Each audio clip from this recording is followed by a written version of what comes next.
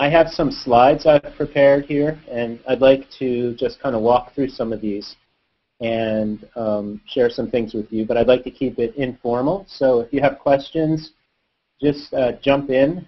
I think you have to either see my slides or my face, and my slides are a little more interesting, so I'm going to share the slides with you, but if we get talking quite a lot, I'll just switch back to the video camera. So let's see. To start with, I wanted to just be clear about a couple of things. One is that there's a lot of interest in Google Drive right now, and this talk is about something that predates Google Drive. Google Cloud Storage is a high-capacity, high-performance storage capability in the cloud that Google's actually had for about 2 years now. So it's something that's pretty well established and has been out there for a while. But because of the interest in Google Drive, I think a lot of people have been getting more interested in this whole space. And so I just wanted to be clear that I'm not actually focusing today on Google Drive, but I do have some slides coming up where I will kind of compare and contrast the two technologies a little bit and explain maybe a little bit for why you might prefer to use one for certain tasks and another for some other types of applications. The slides that you see here in the lower left corner, there's a little link you can click on if you want to watch them yourself or take a copy of them after this talk. And this Submit Questions Here link is somewhere where you can enter your own questions for which we can talk about later. So feel free to go there. I like to usually start this talk with a little bit of Google trivia. It's a little bit the back and forth is a little bit tricky with this with the Hangouts right now. So I probably won't do a lot of quizzing you guys, and I'll just share some answers in stream here. But basically, I like to ask about some things like how much video you think is uploaded to YouTube every minute. Actually, you can throw out an answer if you want to take a guess. This is in time, like in terms of how many minutes of video or hours of video you think is getting uploaded every minute. Any guesses? So it's 60 hours of new video every minute. How large do you think Google's caffeine search engine is? Search index, rather. Most people think it's probably terabytes or something, but it's actually petabytes. It's 100 petabytes, which is 100 million gigabytes large. How many active Gmail users do you think Google serves currently? Any guesses? So the answer is 350 million active users, and this is probably a little bit dated. The number's undoubtedly larger than that, but that's the last official number I tracked down. And how long do you think it takes to respond to a search query? This one people kind of have an intuitive sense for. It's a pretty small number. It's a fraction of a second. So on average, with all the search traffic that goes on at Google's main site, on average we return search queries within about a quarter of a second. So the point of all those questions really is to kind of reinforce something that I think everybody knows, which is we're constantly managing huge volumes of data, storing, retrieving, and accessing data at sub-second speeds for hundreds of millions of users all the time. And in order to do that, we had to basically invent our own technology, kind of world-leading technology in this space in order to deal with all this, to store all this data and retrieve it all fast. And that's kind of the motivation for a lot of what I'm going to talk about today. Just a quick detour on who I am. I work for the Seattle Google, in the Seattle Google office on the developer relations team. Developer relations simply means that we're kind of outreach experts. Our job is to make sure that outside developers have access to the best technology and understand how to use it and can get the most out of it. So that's what I specialize in, and I focus specifically on cloud computing. And you can click on my G+ profile there if you want to connect to me and so on. So let's switch gears and talk about cloud storage. The significance of this picture, by the way, anybody know what it is? Anybody who's been to the Stanford University campus recently? So there's an incident. What was that? There's a guess in the chat window there. What's the guess? First server. The first server, that's right. So this is Google's very first storage server. So it was, kind of like a whimsically designed rack-mounted server that, stores probably about as much disk space as like a modern home computer, maybe a little bit more, but like a ridiculously small amount of disk space for our time. But this was a state-of-the-art rack for the early days of Google, and it's obviously built with the cute googly Lego blocks and stuff like that. But we've come a long way since then. And trying to manage all that data I talked about earlier and do it in a way that's fast and scalable and secure and reliable, it's not an easy problem to solve. There's a lot of very formidable engineering work that's been done over the years to make that possible. So as I said, we face some of the world's most demanding storage challenges, like indexing the entire web, etc. There's a cute little info blurb here. We have to store as much video on YouTube per month or more than the 3 major U.S. networks have broadcast in the last 60 years. So there's a lot of bits being stored here. And Google has met those challenges by inventing internal solutions that have all the attributes you would need if you wanted a system like this. It's reliable and consistent. It's replicated and highly available. We have planet-wide scalability. It's all done with a very strong emphasis on security to make sure that people can't see your data and you can't see other people's data. High performance, of course, and everything's distributed and geo-redundant. And the idea behind Google Cloud Storage is really to make that available to you. So we've built this storage network and all of this technology in order to make our job effective and efficient and all that good stuff. But we want that technology to be something that you guys can take advantage of for whatever you want to do with it. And so we've created this product called Google Cloud Storage, which has a number of attributes you see here. It lets you store any amount of data up to 5 terabytes per object. The data gets stored in the cloud, so it's basically a way of transferring your data up to the network and then gets stored in Google's infrastructure. And then, of course, you can retrieve it whenever you want. Data can be replicated across the U.S. or European data centers, and you can actually, it's not only replicated there, it can be homed in one of those 2 regions as well. So you can dictate that you want your data to be stored in the U.S. or to be stored in Europe, and thereby make it more faster and easier to access in one of those 2 regions. We offer strong read after write data consistency.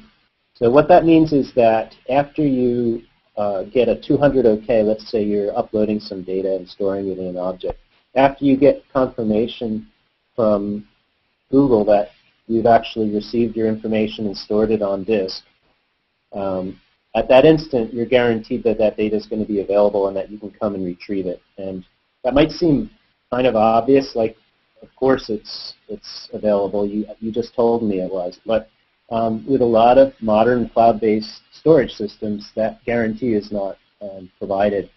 What many other providers actually give you is something called eventual consistency, and that's because ensuring that all the data gets written and stored safely in all the right places, it's not always possible to guarantee that if you turn around and do a read immediately after that write, that you'll actually see the updated data. So some other cloud storage providers will actually have a period of time when you might not see the actual changes you just wrote. And we put a lot of engineering effort into ensuring that that's not the case, that as soon as we finish writing your data, that you can turn around and read it immediately from anywhere in the world.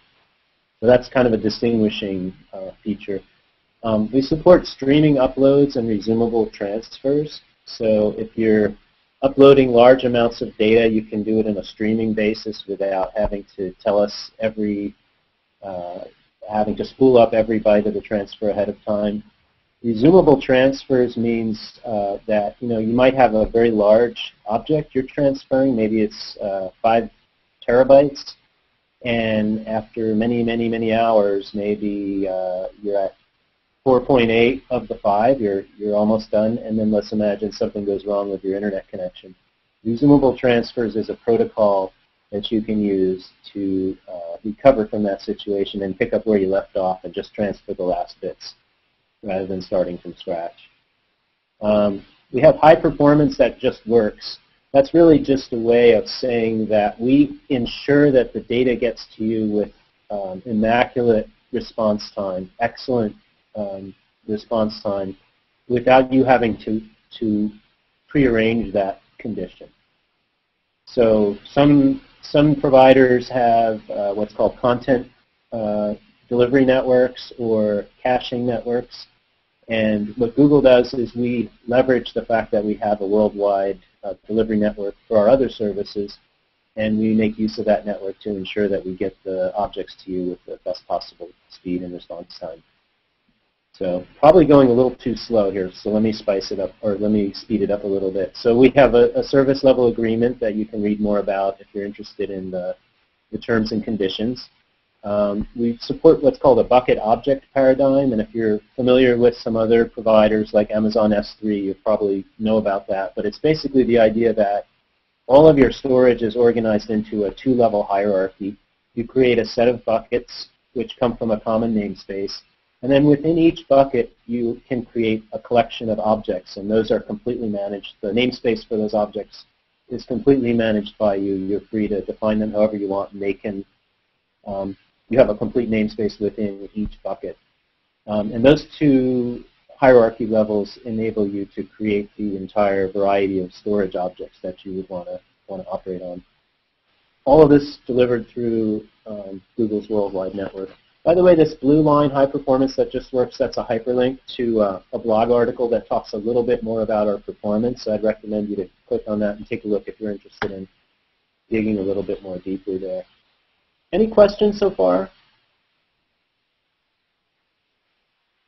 Okay.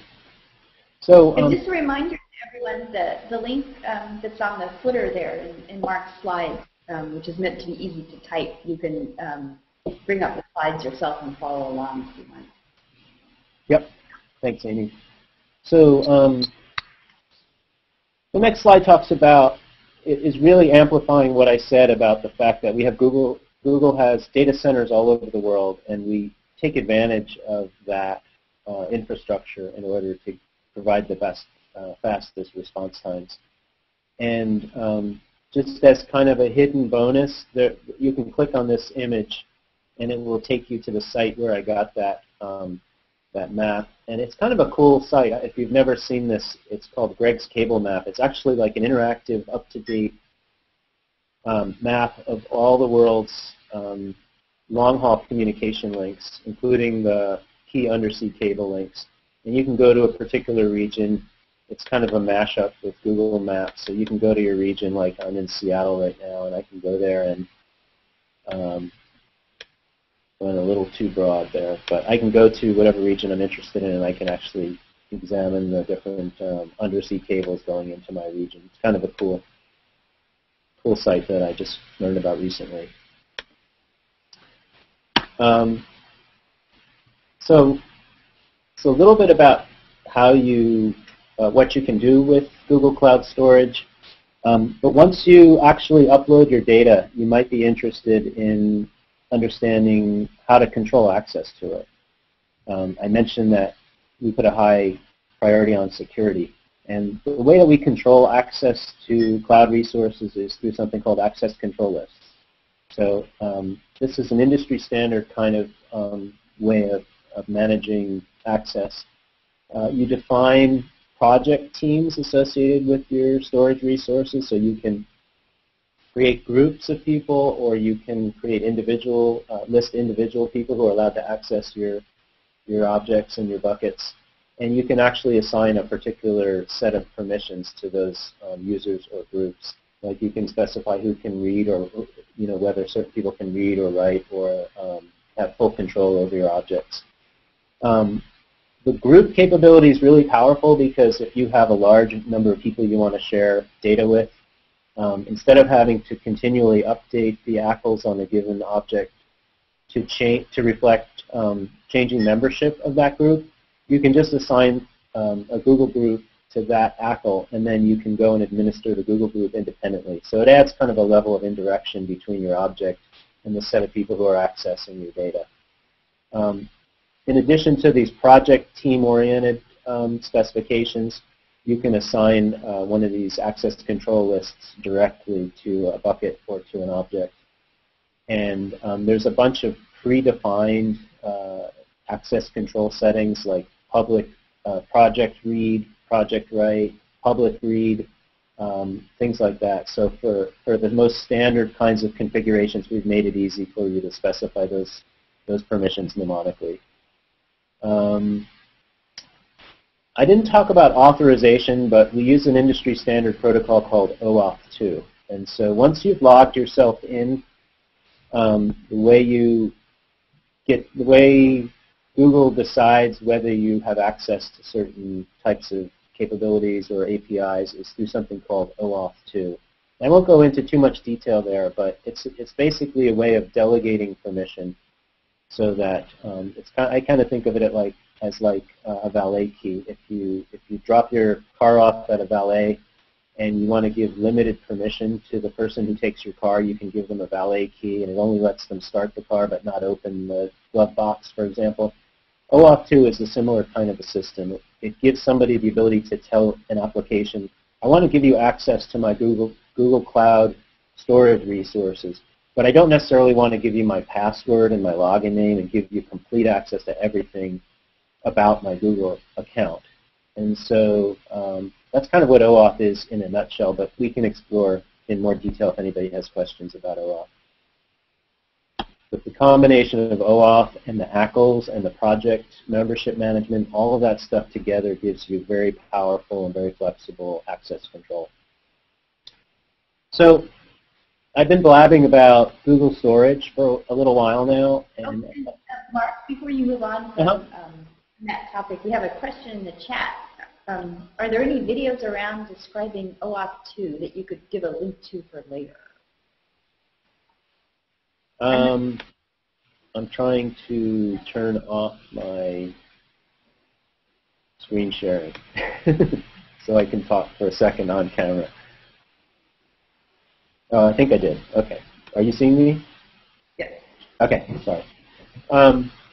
So there's a lot of good written material on OAuth 2, but I will say from experience it tends to be one of the trickier protocols to get right.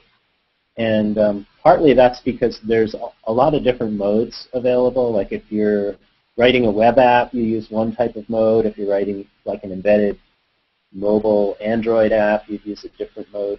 And all of the different modes have their own sort of eccentricities. So it can be a little bit of a hard pill to swallow, but it's worth it because once you get the hang of it, it's not so bad. And it's sort of the key to using every API at Google, almost every, I won't say every, but most APIs at Google.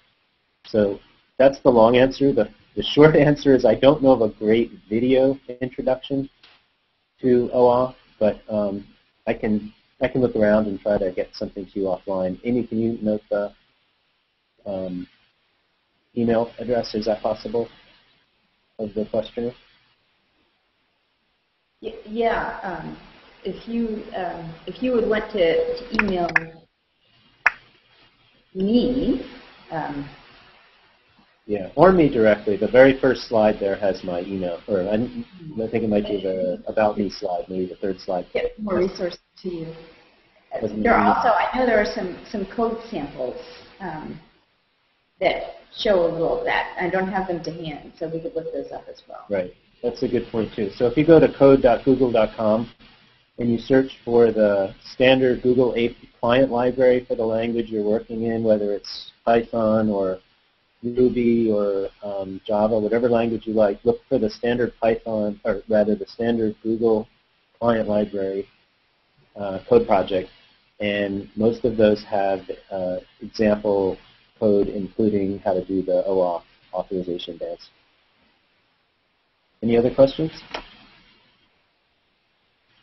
Okay, I will go back to desktop.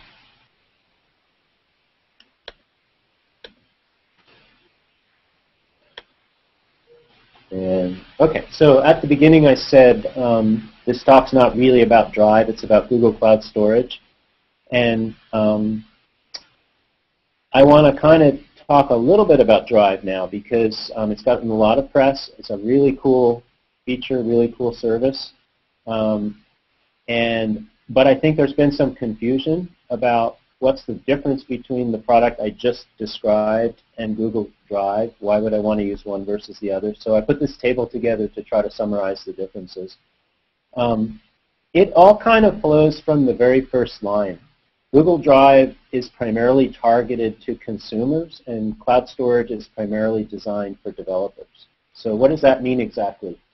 If you're a computer user and you want to store your data in the cloud, and maybe you want to combine your data from Google Docs with files that you're experimenting with locally, Google Drive is a great solution for you because that's exactly what it's designed to do. And in addition, it has very nice synchronization capabilities where you define a local folder and you drop some things in that folder, and those files that you dropped get automatically synchronized into the cloud so that a few minutes later when you go to somebody else's computer or you pull up your mobile device or your tablet, you automatically see those same files everywhere you go. So really nice, but the focus is on end users making it easy and powerful for them to manage their own individual data. Google Cloud Storage, on the other hand, the target's really developers, so it's focusing on people who are building applications for other people, for end users. And what that means is it's has more of a programmer's focus to it and more of an API focus to it. Now, when I say that, that doesn't mean that Google Drive doesn't have an API or doesn't have a programmable context to it. It does, and there are a bunch of partners that were announced along with Google Drive who are taking advantage of that API. So they both are usable by software developers, but with Drive, the developers are more of kind of a background ecosystem is the way I think about it, whereas with Google Cloud Storage, the developers are the core audience. The ownership model for the data kind of follows that paradigm. So the end user owns their data. When you log in to Google Drive, you're looking at only your personal data. For Google Cloud Storage, the application owns the data. And I have a typo there, obviously. I'm not sure where that W came from. But basically, the application is going to manage data on your behalf, or maybe not even on your behalf. Maybe it's pooled data that's shared by everyone in the community. And I'll give you an example coming up of the different types of applications I have in mind here. Billing and quota. So when you're using Google Drive, you're subject to your quota in terms of how much data you can store, and you're going to be billed personally at your credit card, whatever credit card you provided with your Google account. Whereas under Google Cloud Storage, again, everything maps to the application and the application provider. So the application provider developer is going to have a quota and is going to have some billing arrangement with Google, and that party is going to be responsible for all of the costs associated with the storage it manages.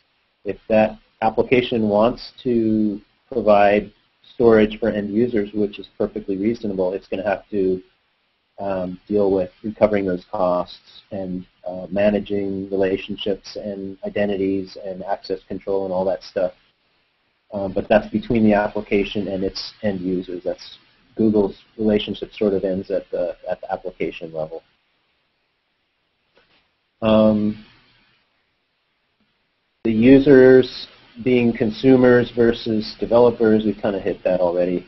This is user experience. So typically, because the consumer focus, Drive has a consumer focus, you'll find that the end user tooling is a little bit more refined, right? So you'll see lots of desktop drag and drop type capabilities. Whereas under Google Cloud Storage, because it's targeted to developers, it's a little bit more Spartan. You'll see a lot more usage of command line tools and the RESTful HTTP API. There is some drag and drop, like there's a nice web UI available, which I can show you for Google Cloud Storage, but there's not as much in the way of nice end-user oriented client capabilities for all the different operating systems. Resource limits, so because Google Drive is more oriented towards individual users, you'll see that the resource limits are a little bit smaller, a little lower as would be appropriate for individuals. Because cloud storage is more for building potentially large aggregated applications, it has much larger resource constraints. So whereas you can only create a 10 gigabyte file with Google Drive, cloud storage users can create, or developers can create 5 terabyte objects in one object. And there are many other resource limits that are kind of similarly oriented. The last point here is that Google Cloud Storage is very well integrated with App Engine. And so if you're an application developer who likes the scalability and power of the App Engine platform, you can combine those two and use them together and get the best of both services. It's also well integrated with our big data services. So if you're doing something with like the recently announced, just went public yesterday, BigQuery, which is a very cool big data analysis query engine. You're using that, or you're using Google Prediction API or one of our other big data services. A lot of those work together with Google Cloud Storage. In fact, a lot of them are built on top of cloud storage. Oh, and Mark, yep, question? before you move on from that slide, very recently there's been App Engine integration with the Images API also. And there's, in addition to the Files API. So that's really neat. You can essentially use the Images API to do transforms and scaling and rotation and things like that on your Google Cloud Storage objects and then serve those up. Similarly to what you can already do in the App Engine with Blob Store. So, so that's pretty new. And there's in Mark's slides, there's a little code example that probably we won't actually get to today. But if you take a look at the slides, it shows you a little bit about how to do that. Can I ask a quick question? Sure. Yeah. With you said there's App Engine integration. What about like for instance, I mentioned the organization I'm with. We just moved to GApps, so all of our user objects are in GApps. Can we leverage that authentication and organization structure within the cloud product with the cloud APIs? So you said that your organization is on Google Apps now? Right. Yeah. We moved to Google Apps, so Gmail, Docs. We've got all the standard stuff. But with the cloud storage, is there any integration there? Can we leverage, like you talked about, using the OAuth 2 authentication? Is that something that is considered? We'd use that against another corporate directory, or can you use the authentication, user IDs and passwords that are already in GApps, if you already have GApps, against cloud storage? Right. So the fact that first of all, Google Cloud Storage can be used, pretty much by anyone who wants to set up an account. But the fact that your organization is on Google Docs or Google Apps rather means that your folks all have Google accounts, Google identities. And so that would make it very easy for them to authenticate and work with, use the resources in Google Cloud Storage. There's still, a question as to what you want to do with it, how you would use it, what problems you might want to solve with it. But it would certainly be fully available to you to use for any task you need it for. I'm not sure. I'm not sure if I'm hitting the question, or if but you know, No, that's it. yeah, you should be able to make use of it fully, and it's a great place to store enterprise data, for example, or if you wanted to back up your company data or something like that. Well, that was the question for later, but that was exactly what I was alluding to. Mm-hmm. Yep, that would be possible for sure. Any other questions? Okay, I'll go back to the screen. So let's see, I talked about the differences, but here's a few different examples of different types of applications you could maybe imagine having and which one each might use. So you can imagine building a virtual museum tour, like an art museum or something, which might have tons of imagery, but none of the imagery would necessarily be associated with a particular end user. And so cloud storage is a great solution for that because it's very scalable, very high capacity, very fast, and it gives the application developer the ability to just access this massive repository and serve up those images to anyone it wants to. And it can decide to make those free, or it can decide to create groups, access groups of its own to decide who can see what imagery or how much it might cost. All of that's entirely up to the developer.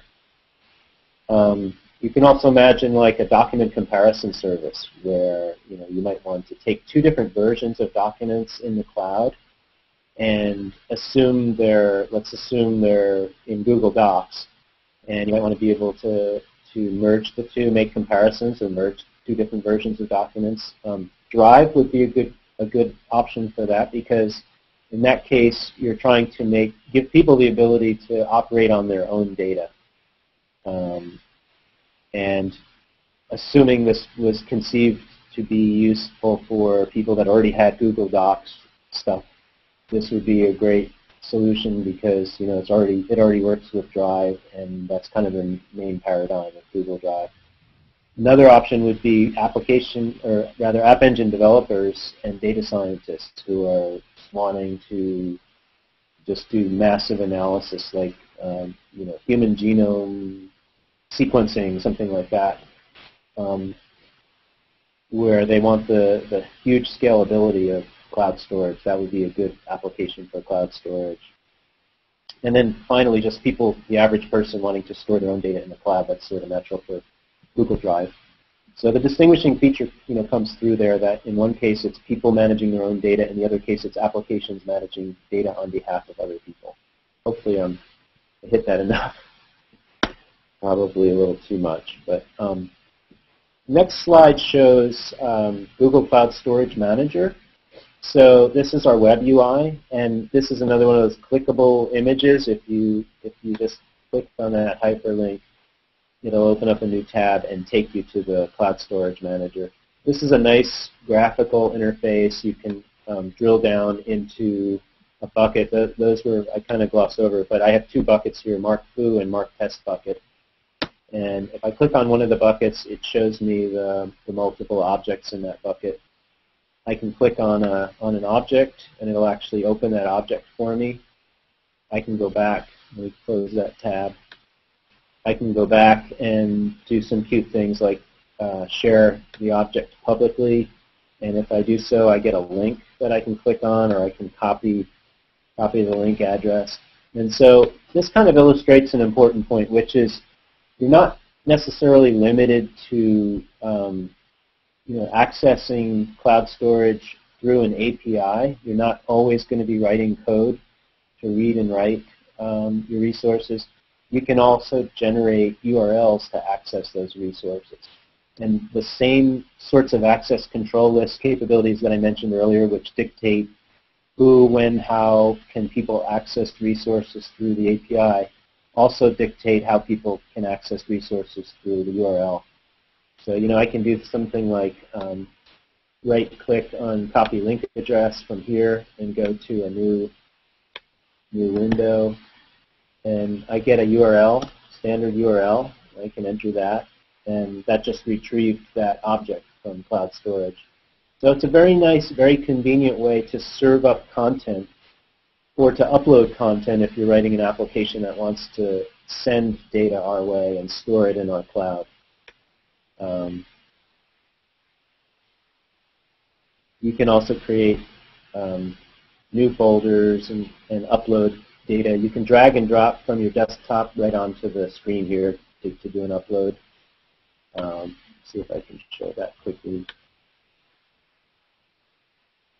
There's a PDF file, which I'm dragging onto the main window here.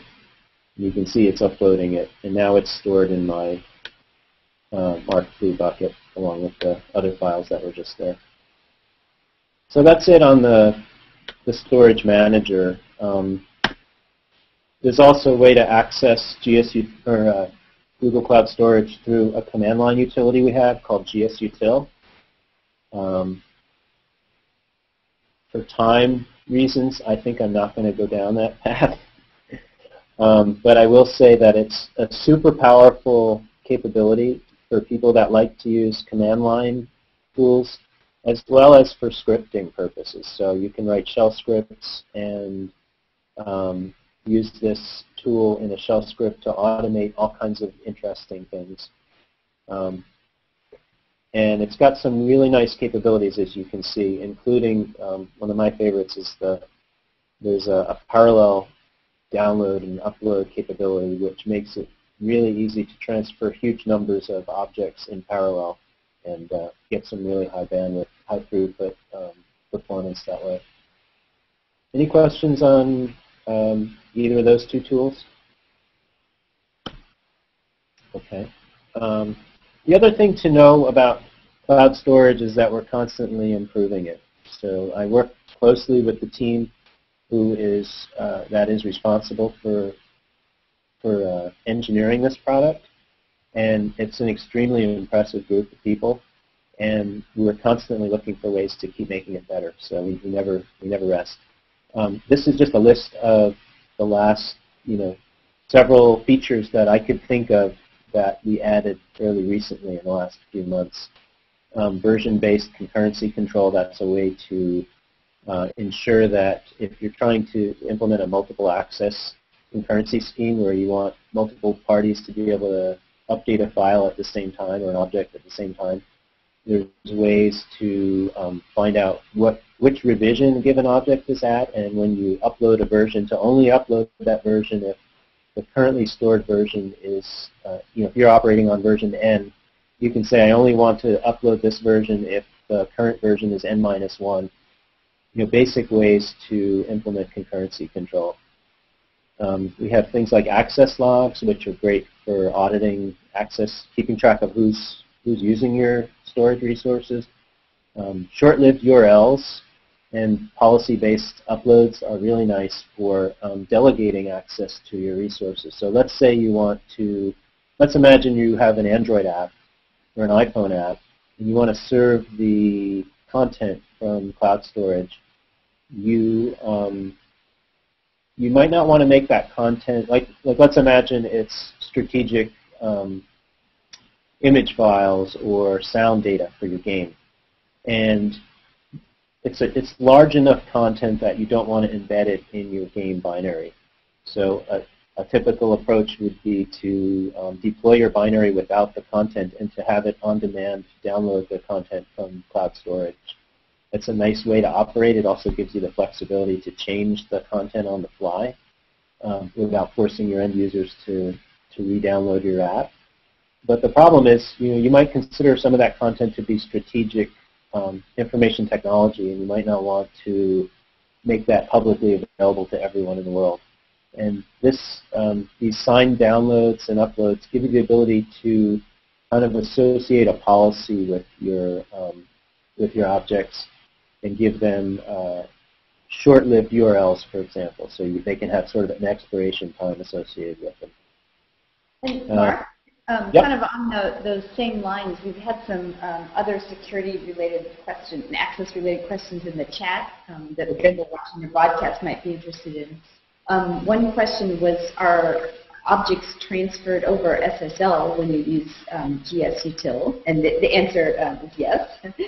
And then another one is the storage in GovCloud. And I did not actually understand that question, but Via apparently did. Could you elaborate on that? Joe? Or Via? So basically, I guess one of us can kind of elaborate on that. So GovCloud, can you hear me? Yeah. Okay, good. So the GovCloud is a special, Joe can correct me if I'm correct here, but basically it's a separate set of servers that needs a stricter mandate for government data. So there's certain government agencies that want to put data in the cloud, and there is, right now there is no such thing for Google Cloud Storage. Maybe. Okay. That's not currently supported. Does that cover it? Was it Joe that asked that? Yeah. Okay. Any other questions, Amy, on your chat window? There was the response headers thing, and I think that got answered, VJ. Yeah, the question was how to control response headers, say for cache control. And okay. The answer on the chat that you might want to elaborate on, Mark, is that when you upload a file, you can specify the headers that will be served. Right. So yeah, GSUtil has a way to do that as well. You can using the REST API, you can specify the header. I think it's cache control header. And the other thing is if you make an object public read, then that will sort of by default make it cacheable for us. So there's sort of an implicit way to do it and an explicit way to do it.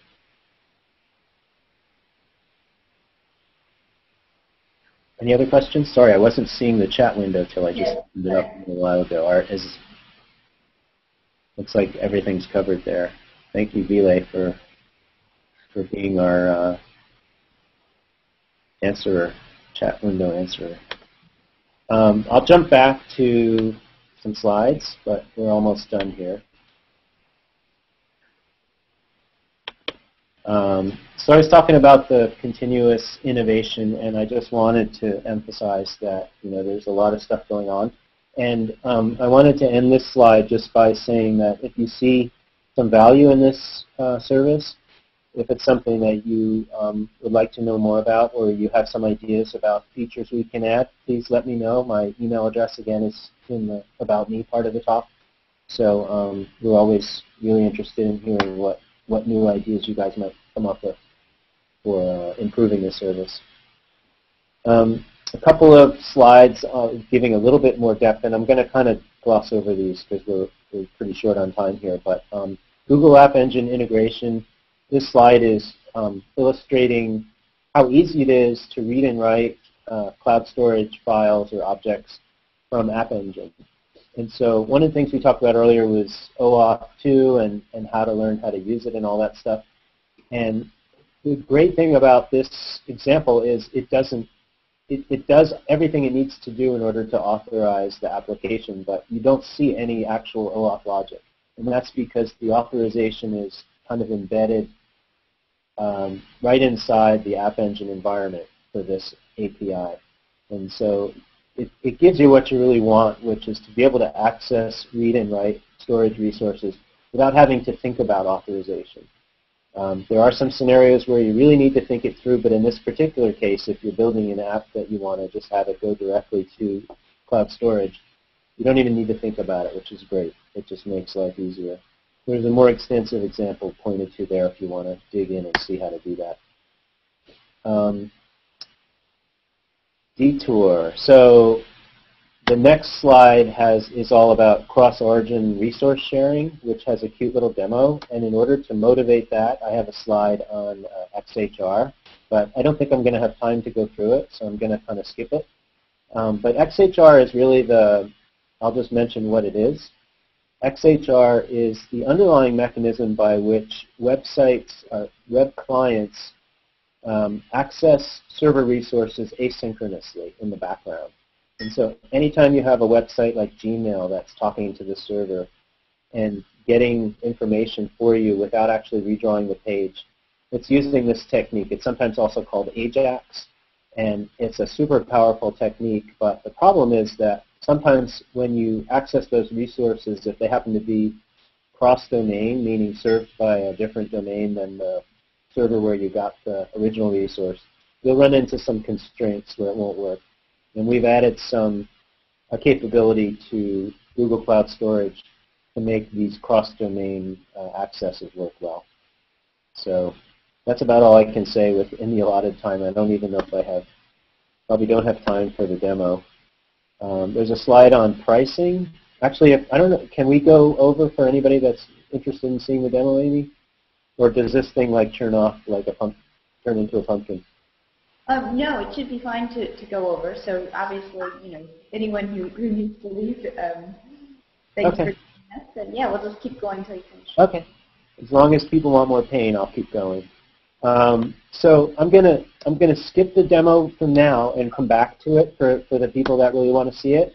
But I'm just gonna jump through the rest of these at a high level. Here's a pricing chart. So if you're interested in how much is this all going to cost me, it's right here. But there's a link here. Again, the blue is going to take you to the pricing and support page. You can find out more. And really the punchline of the whole talk and the kind of the thing I wanted to emphasize for everybody is if you need to store data, if you have a large need to deposit data in the cloud, think about the fact that Google does that with many petabytes of data every day on a planet-wide scale, and we do so with sub-second response time for hundreds of millions of users all the time. So instead of reinventing that wheel and trying to build your own storage infrastructure, think about just taking advantage of what we've been doing for a long time, and then you can focus on your customers and what you do best. So that's it for the slides. I'll go back to the demo. Let me take a real quick real-time break to see if anybody has a question. I'll go back to the demos now. So I'll start with the XHR because that's kind of motivating the whole thing. This is illustrating, I talked about what AJAX was, and I don't know how many people have written this kind of code or done this kind of thing before. But this slide is illustrating a typical AJAX interaction. So what it does is this is JavaScript code that would get downloaded to your browser, and it's defining a function called testGet. And what testGet does is it defines another function internally called callback. So this is very characteristic of JavaScript, defining a function inside another function.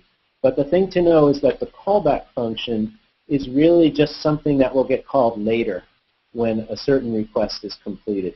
So the stuff I've highlighted in blue is just kind of something I'm creating, which I'm going to immediately stash off to the side for later. So what it is that it's a function that's going to field a response, and then it's going to say, when it actually gets invoked, it's going to look at the response. It's going to say, is this ready state 4 and status 200? That means the response to my request was successful. So it's going to pop up this alert and show me the response text. So this entire block is waiting just to respond later on to my request. And then the rest of this function is formulating the request. So I create this magic XML HTTP request object, and I assign it a URL, or I'm going to feed it in a minute a URL. Now this URL is a bucket and object in which I've stored some text.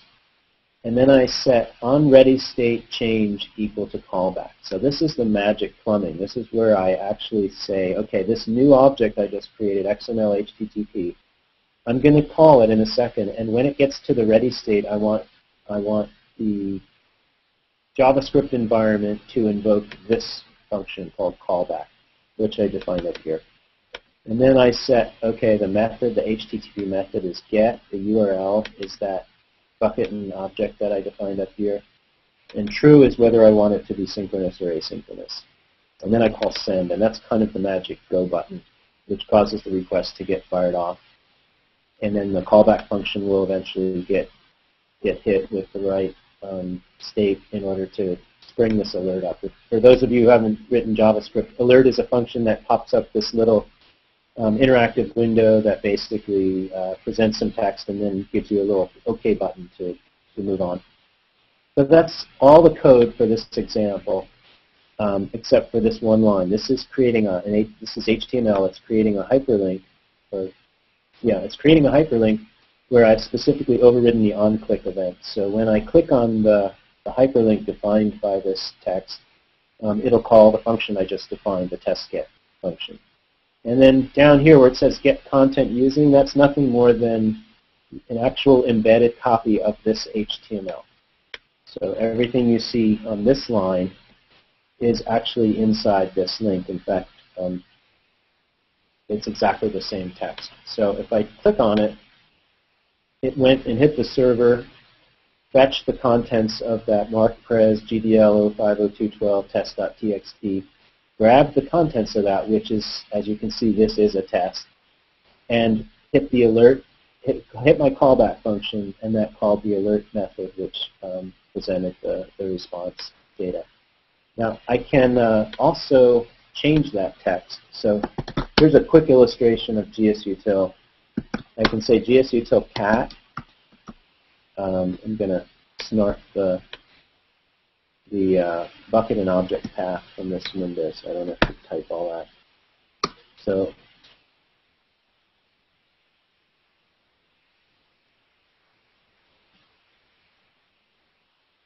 hopefully this will come back soon.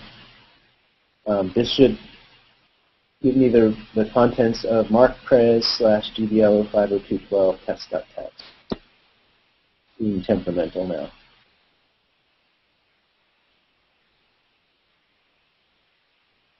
There it is. Okay. I'm not sure why that was as slow as it was, but I'm going to change the contents now.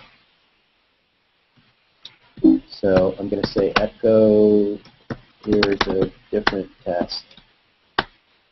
And I'm going to pipe that into, instead of cat, I'm going to use copy, which copies from A to B. Normally you'll copy from a file to a cloud storage object or from one cloud storage object to another.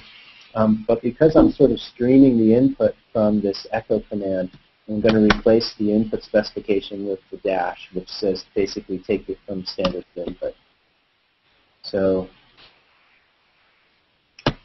access denied doesn't want me to be able to write it from this account. That's probably going to... So I guess this is an excuse to show you get Apple. I can say get Apple, which will give me the access control list associated with that object. So let's get rid of the preamble here. Get Apple. Yep. Mark, I'm not sure if people are able to see that window well. I can actually see it, but you might try making the window and the font just a little bigger. So the point of this, I'm not going to go down this rabbit hole because I don't think I have the right permissions on this object. And oh, and while I've interrupted you, we also have a question from the chat that you might want to address. Okay.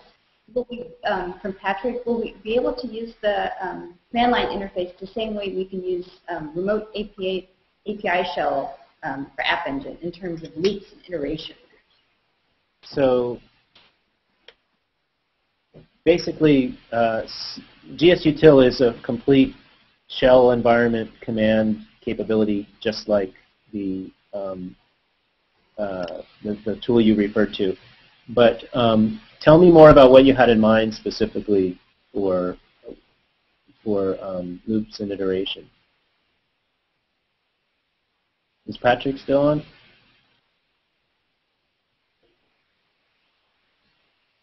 Patrick's typing. I wanted to perform an op on multiple files. So yeah, there's all kinds of aggregation capabilities built into GSUtil, as well as aggregation that you can use from the power of the Unix shell environment or the Linux shell environment. So for example, if you wanted to, let me share my screen again. Is everybody seeing my window? So, you know, if you had 10 files or something, you can do things like for I in star, do gsutil copy $I to wherever. So the full power of the Unix shell is available to you here. But there's a whole bunch of aggregation capabilities built into gsutil as well. For example, if I wanted to, let's see.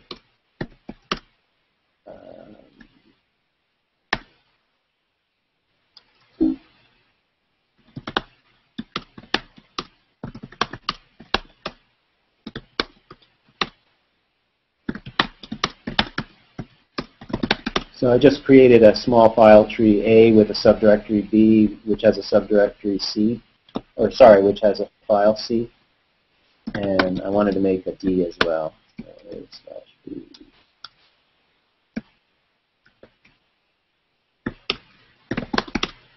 So if I wanted to upload that entire tree, let's make a bucket for it. I'll say MB for make bucket, GS : mark / demo1. So that just created a bucket for me called mark demo1. If I say ls on that bucket, I see that there's nothing in it. Now if I want to copy a file there, I can use the copy command A/B/C to GS mark demo1, and the ls will now show me that file. But I can also transfer a whole tree worth of files. So I can say -R A and copy -R A, and that copies all of the contents. So now if I go back to that ls command, I can say ls /*, which is the wildcard for everything in that bucket. And there you see I have not only the C that I copied, but also ABC and ABD, the entire file tree. If I wanted to copy those files in parallel, I can say -M, and that says transfer that whole file tree in parallel. It goes much faster. Not sure what that was. Anyway, that's really handy for large bulk transfers. So that's all about the XHR. The demo that I wanted to show you, you can try as well. Let me just see, are there any questions before I skip to the next one? Okay. So you can click on this picture of a pool table, and it'll show you the demo. And what's happening in this demo, so I mentioned all about AJAX and how, you know, when you try to access cross-domain resources, bad things happen. And that's actually what's happened here. So you see all the lack of color in this pool table. The pool balls are all black, basically. It doesn't look very good. And if I open up my my Chrome developer tools session, you can see that bad things have happened. So it's taking a second, but if you look at the console, you see all these red messages about couldn't load this, couldn't load that, and specifically it's saying it's not allowed by access control allow origin. So what happened was I wrote a little App Engine demo. That's this corsdemo.appspot.com, and it loaded that demo, and then the JavaScript component in that demo went and fetched two types of objects: the texture for the pool balls, so that's the coloring on the outside of the pool balls, and the audio for the sound in the pool game. And it couldn't access any of those resources because of cross-domain access problems. And so not only did I get those internal errors and did I get the weird coloration, but the app just doesn't work at all. I'm getting weird stuff there. I can refresh it, and It might limp along, like if I press space, I can actually approach the ball and try to take a shot, but it doesn't work very well. I pull back the cue and try to hit it, and it just hangs, it freezes. So all kinds of bad things are happening, basically. So now what I'll do is I'll open this window.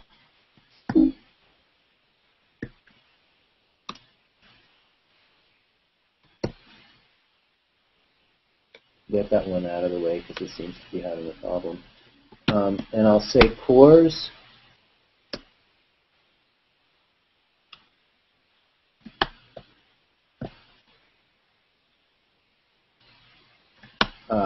It just dawned on me what's going on here.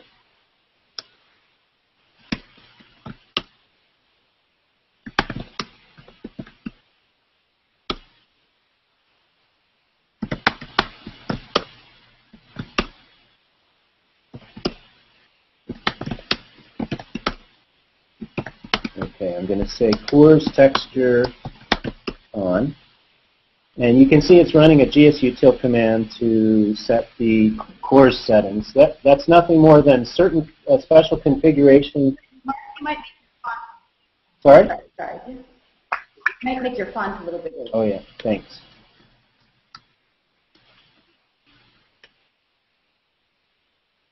So what that command is doing is it's setting the cores configuration on that bucket so that it's explicitly allowing a cross-domain fetch. So those XHR requests for the texture on the pool balls should succeed with that change.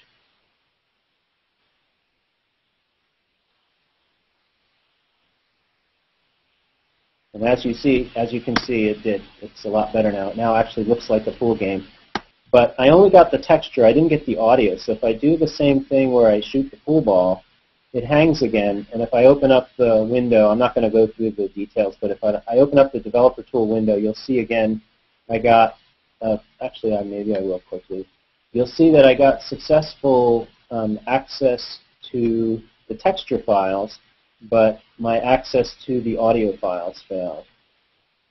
And for some reason this is a little sluggish. I think it's because I'm streaming here. But you can see I'm still getting, I'm not sure it's easy to tell yeah, you see all these are now WAV files. So it's getting access to the texture stuff, but it can't get to the WAV files. So now what I'll do is go back to my command window, and I'll set the text or the cores on for audio. So cores audio on. And really all this is doing is another gsutil command. I just put it in a convenient script for simplicity. It's doing gsutil set cores. On.xml is the cores, is the syntax for turning on the cores capability on this particular bucket, marked cores audio. That's where I'm actually fetching those WAV files. So with that done, I should get the whole 9 yards. I should get both the texture files and the audio files. And if I turn on the sound, this will make a nicer presentation. So there's my text files, and the audio should be working.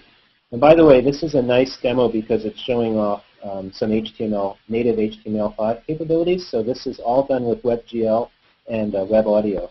So there's no Flash or any other third party going on here.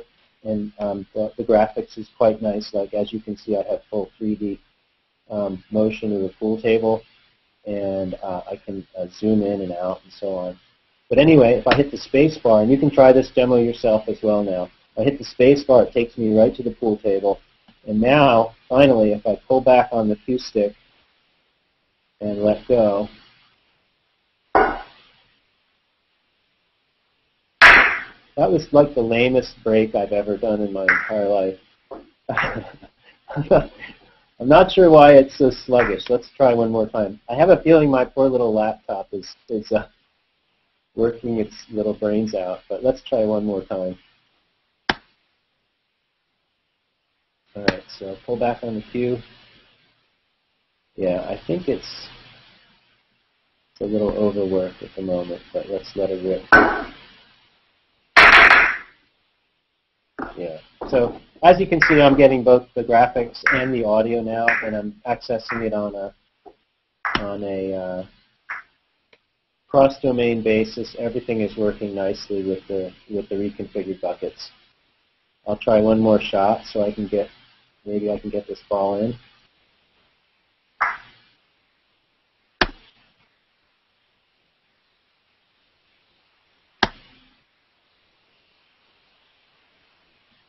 maybe not. My laptop's a little overworked right now, so I don't think it's going to work much better than this. But that's about it. Any questions? Mark? Yep. Just the demos. I missed the beginning piece where you're talking about where the all these files, where the presentation and the demos. Is that in the link? This that short link that's at the bottom of the presentation? Yeah. Let me pull that up for you. Right at the bottom left here, goo.gl/Plexia is the best I can pronounce that. CLXEA. Okay, and that's the only link. That link has everything on it. That link has all the slides you've seen during this Hangout. Yep. And I think what should also be the same link into the chat room. Oh, okay. Yep. So I've gone over by a good bit, and I apologize for that, but I'm really pleased that as many people wanted to stick around and see the demo.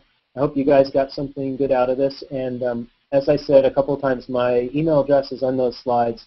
If you think of some questions or just something you want to talk about outside the scope of this Hangout, feel free to contact me. I'm always happy to talk to people about using cloud storage.